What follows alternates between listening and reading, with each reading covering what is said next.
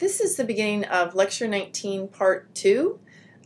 We just finished with Lecture 19, Part 1, and we came to the conclusion that there are some gases called greenhouse gases that will absorb infrared radiation and re-emit it and help trap and keep the Earth warm.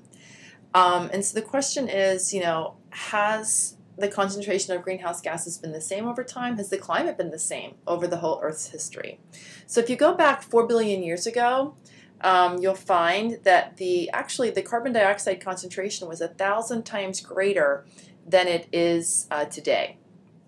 And that is a good thing because 4 billion years ago, the sun was a colder sun, and it produced about 30% less energy.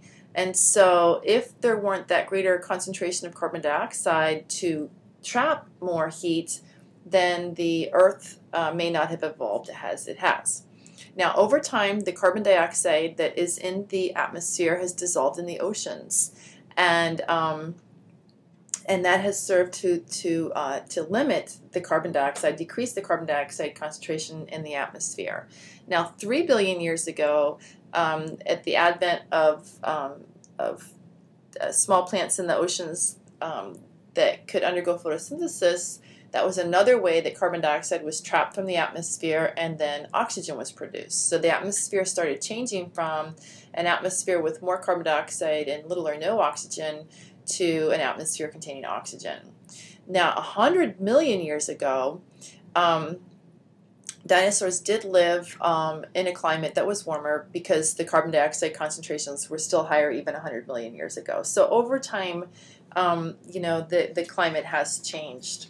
Okay, so how do we know that? There was nobody around back then, obviously, to take data to measure the temperature of the Earth or the concentration of carbon dioxide in the atmosphere. Well, there are ways that we can predict what the concentration of the carbon dioxide was in the atmosphere and what the temperatures were eons ago. There's two major ways. To get data from millions and millions of years ago, scientists have drilled down into the rock in the bottom of the ocean, and by looking at the change in the types of fossils that tell them, the types of plants that were available, the amount of limestone, calcium carbonate, and whatnot in that rock, they can go back over time and figure out what the concentration of carbon dioxide was and the temperature. More recently, to get data for more recent times, there's this ice core data. And what the scientists do, this is a picture of it, what the scientists do is they have these drills, and they drill down and get ice. And you can see this is the ice drill. You can see the ice coming out here, and they're collecting it. And so they go down to the Antarctic, where there's been ice accumulating for hundreds of thousands of years. And they just drill down and kind of like looking at the rings on a tree.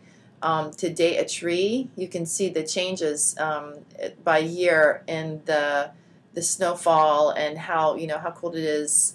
Will tell you how much snow there is, and then it's seasonal. The way the ice cores change, and so they can go back in time and look at the data that's trapped in the ice.